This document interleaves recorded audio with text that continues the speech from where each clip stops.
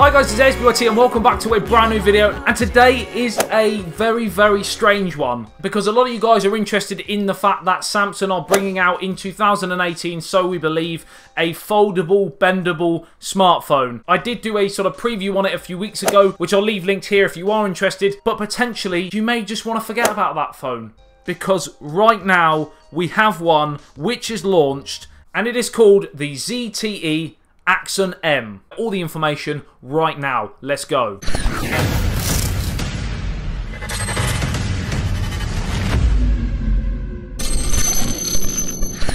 Remember to subscribe to the channel and hit that little notification bell if you're new and want to be notified every time I post a new video. Also, if you are interested in any of the best and latest deals on devices, whether that be smartphones, Android boxes, tablets, laptops and PCs, etc., and also some great deals on some of the best VPNs, please check out the video description below. All the information will be left there. Right, so like I mentioned, this in so many ways is two smartphones which can fold in the middle into one. So you have the portability of one smartphone, you have the benefit of a much bigger display. There are many reasons why having two screens can be beneficial, which I'll go into later when we talk about the features, but we'll just talk a little bit about the design. So it's going to be glass on the front and back, and it is Gorilla Glass 5, which of course is important. If you're going to be placing your smartphone down, you need a decent strength glass, otherwise you are going to potentially get damage. Now the fingerprint reader is on the actual home button on the side, which I quite like, because like imagine this is the OnePlus 5, the power button is on this side here, so if I wanted to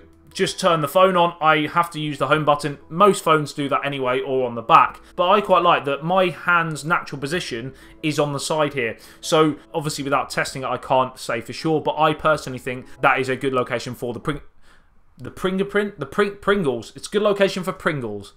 What are you talking about? It's a good location for the fingerprint sensor. It has got a headphone jack as well. A lot of you guys still are desperately clawing back on that headphone jack bandwagon. It is being dismissed by many companies, but at this moment in time, it is going to be available on this phone. Now, we'll talk about the main feature before talking about some of the other features as well. Now, the main feature is, of course, the fact that it does have that split in the middle, so the two smartphones side by side, which fold in the middle. Now, one of the downsides is it's going to make the phone obviously thicker. How thick is acceptable to you is another matter, and of course I'd love to hear your thoughts below about whether you like the fact that phones are fairly thin, and would this turn you off, or would the benefits outweigh that? The benefits are, of course, the fact that when you open it you have a bigger screen, you have double the amount of real estate that you can watch media on, but as well as that you can fold it in the middle backwards on itself so that actually two people can watch the same thing sitting opposite each other, which is kind of a bit gimmicky, but at the same time, if you've got kids for example that kind of get annoyed when they sit next to each other and they want to be opposite each other, obviously it's going to be good for that. Friends as well, if you're watching it, if you've got chairs at different sides, you can obviously see the same thing at the same time, which is pretty good. Also, if you've got the actual phone facing yourself and you don't want to watch the same thing split across two screens, which obviously makes that viewing experience bigger,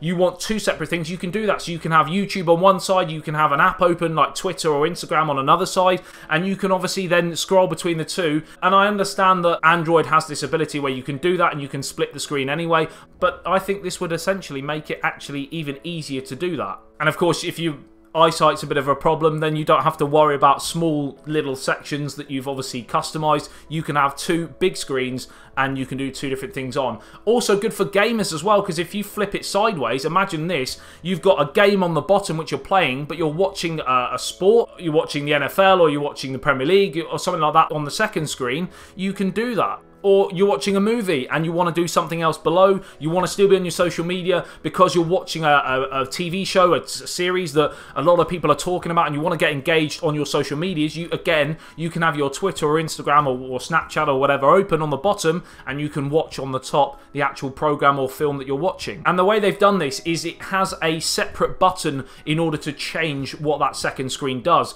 So as well as your recent, your home and your back buttons on the actual phone, there's a fourth button next to it which basically allows you to either have it as nothing, so just one screen open and the other one black, dual screen, so exactly the same thing spread over the two screens for a wider, bigger display. The mirroring aspect, so that you can again fold it and you can have two people watching it from different sides, or of course you can have two different things open at the same time. Micro SD card expandability, so you can add that micro SD card for more storage. And there is a dual speaker, so again, if you're turning it sideways, you've got it coming from two different angles, so you don't have the problem of putting your hand over the speaker or whatever. You know the trials and tribulations of that solitary speaker. So the second speaker is there nevertheless.